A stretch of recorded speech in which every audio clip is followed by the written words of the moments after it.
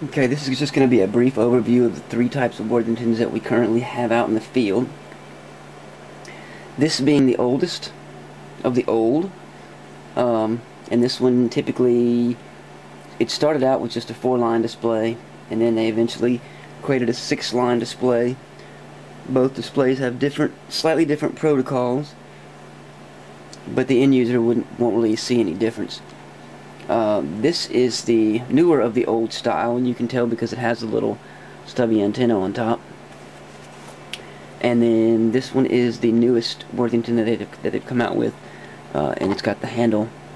There is 2 batteries. There's one inside the handle and one inside the unit, and this one has to have a recharger. Whereas these 2 units, you can just open them up and put a set of batteries in there.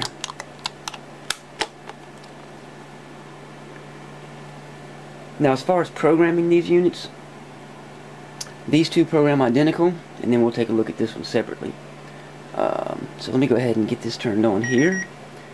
Okay, so to program these older units, when it says hit any key, I just hit the green yes button. And then to sign on, we want to push no. And then for setup mode, we want to push yes. Now, for the password, you want 1, which is for W, $ for D, 4 for T, 8 for R, then the status button, which is I, and now you will see WDTRI on your display. Go ahead and hit enter. That is the password to change barcodes, terminal IDs, etc. The only thing you'll ever really have to change on here, possibly terminal ID, usually just the barcode configuration. There's only 2 barcodes we need to worry ourselves with.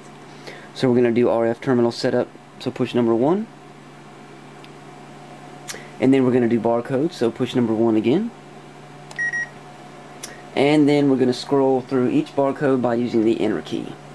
So we're not worried about 3 of 9 at the moment. UPC EAN. There's no easy way to remember this, but the number you're looking at is the correct configuration. The configuration that comes out of the box is, if you see the 4th character, that 7, out of the box, that 7 will be a 6, and that D in the second to last character would be a C. And I can remember the BDE from the Borland database engine that we use with Lock software, and I just happen to know that out of the box, the 7 needs to be there and it starts out as a 6. The D needs to be there and it starts out as a C. So that will scan your short codes and your long codes and most of the stuff that goes across the front end point of sale. So we use this for price verification. So if you hit enter again, enter again, enter again, enter again, and one more time, you'll see MSI and Plessy. These are vendor reorder numbers. They're 6-digit codes. Out of the box, you'll have 04. You want to push the number 1 to give it 14. Now, once you're done, these are the only 2 barcodes you need to worry about. Once you get done with those 2, if you just push this F1 key, it'll take you up 1 hierarchy in the menu. Hit it again, up 1 more hierarchy, and then finally it'll take you back to the sign-on screen.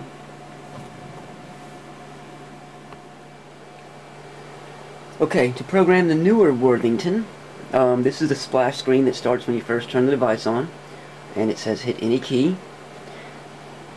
I'm going to use the enter key. Now you're going to be prompted with this menu here: sign on, setup, one-way mode, or an RF site survey. We're going to use the setup feature, and this may be a little hard to see. Okay, so once we get into setup, there's a few things we have to worry about on this unit.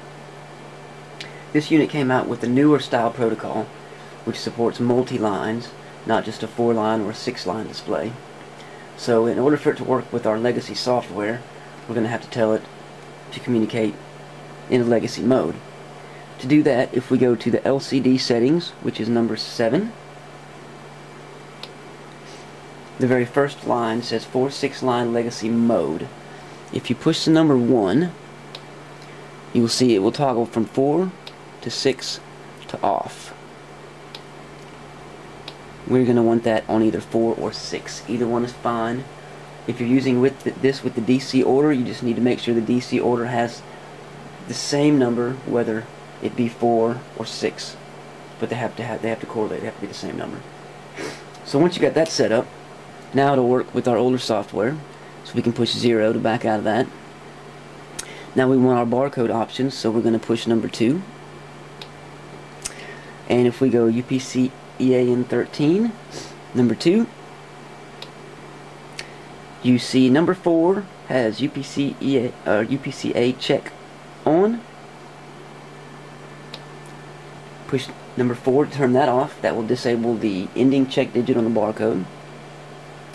And then 0 will back you out of that. And then what we want to do is go down to MSI Plessy, which is number 7. And if you push the number 1, you will notice that it will cycle through a few different settings. And if you go back to off and you hit 1 one time, you'll have a single mod 10. That is the correct setting to be used with the DC order. When you're done with that, simply push 0 and you're back to the main screen.